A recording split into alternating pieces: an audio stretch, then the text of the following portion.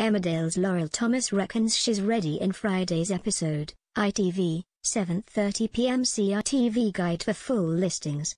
It's been a long lonely road for Laurel Thomas since her husband Ashley died in 2017. Since then the single mum has had relationships with two village men, Bob Hope and Jai Sharma. But neither relationship worked out in the long run.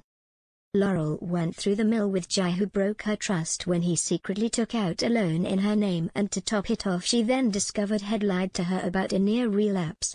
Though Laurel was hoping to give things another go with fellow recovering addict Jai, she realized she couldn't take the risk again for herself, or for her kids.